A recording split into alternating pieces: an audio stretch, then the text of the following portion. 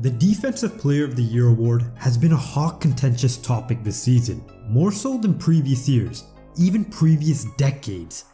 Everyone seems to want it and are making subtle and not so subtle cases for it. But there's two players heads and shoulders above the masses contending for this award: Ben Simmons and Rudy Gobert. Each are having a spectacular defensive season, and it's really hard to gauge who's having the better one at face value. So we're going to be doing a deep dive, analyzing their defense by looking at the numbers, conducting the eye test, and breaking it all down, so you have all the information you need to make an educated opinion on who the 2021 Defensive Player of the Year should be. And guys, before we get started, don't forget to subscribe and like the video. The channel is really growing right now, so join the community. With that being said, let's get into the video. Ben Simmons this season has been campaigning hard for the Defensive Player of the Year trophy, and a lot of it has been talking smack and disparaging the defensive works of Rudy Gobert.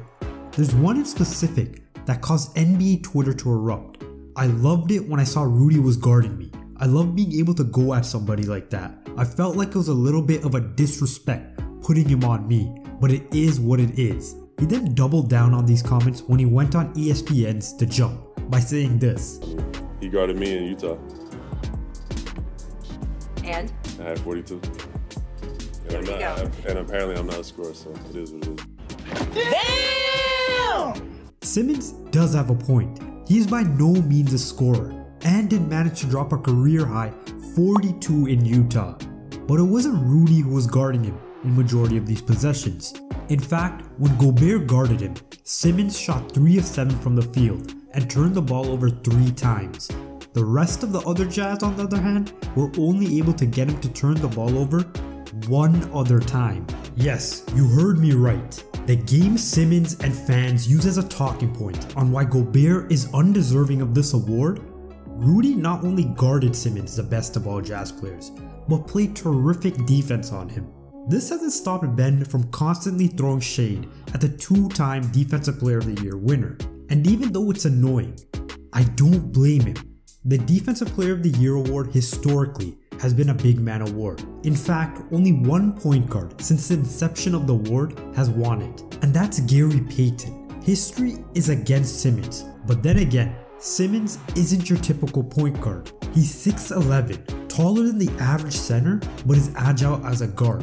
And that's a point he always harps on, that he's able to guard 1 through 5 unlike Gobert, which is true when looking at Basketball Index's defensive versatility data, which tells us how players are being deployed on defense. Simmons ranks 7th in the league, while Gobert ranks 181st. But no, this metric is a measure of how players are being deployed, not their effectiveness in guarding various positions. Regardless though, with the eye test, it is clear Simmons far surpasses Gobert guarding the perimeter.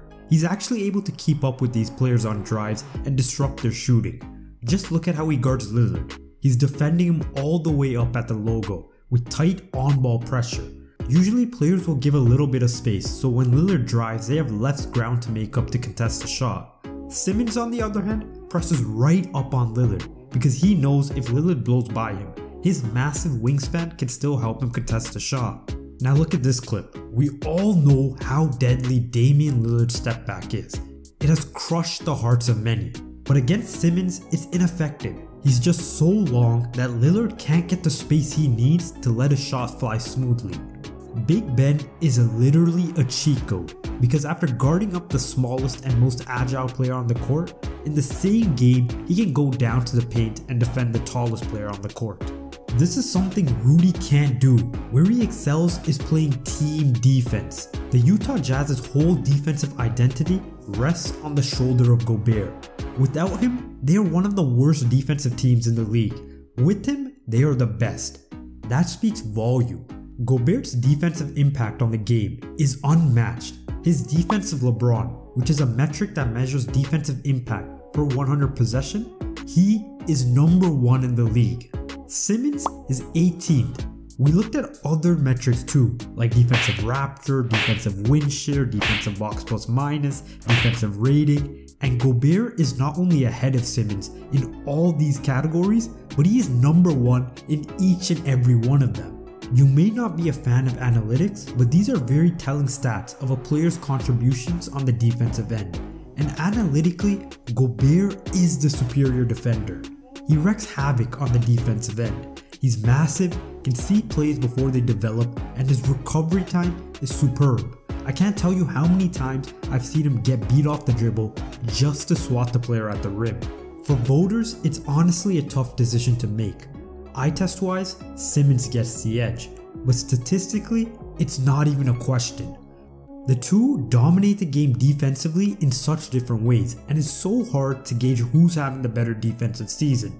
Gobert mainly works in the interior, playing a more team-oriented defense, while Simmons is mainly on the perimeter, playing a less team-oriented defense. It's really going to get to the nitty-gritty to see who gets the award, so let's do that. Like I said before, Gobert anchors the Utah Jazz's entire defense. They're the best defense in the league when he's on the court, and when they are without him, they're the second worst in the league. The 76ers, on the other hand, are still a top 2 defensive team without Simmons, because Embiid is so good at protecting the rim. And the hard truth is, insane perimeter defense doesn't carry the same value as insane interior defense. The perfect example of this is, if you remove Embiid from the 76ers, the team will suffer far more defensively than if you remove Simmons. Being an elite interior defender allows your perimeter defender to go all out on shooters and cheat off of you, because if they're blown by, they know you have their back.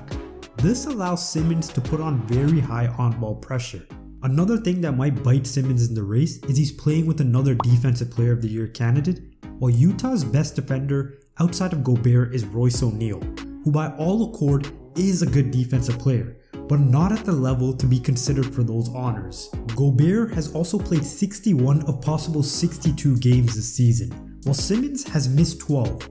I think that should be factored into your decision-making process. And let's face it, guys, this race is one of the tightest races in recent memory, and it's hard to pick one answer. But with all these facts presented, who would you say is a Defensive Player of the Year? Comment it down below. Personally, I would say it's Gobert. He's ahead in more categories and is simply doing more with less. This is Earn Your Ranks, where we only talk about ball. Signing off.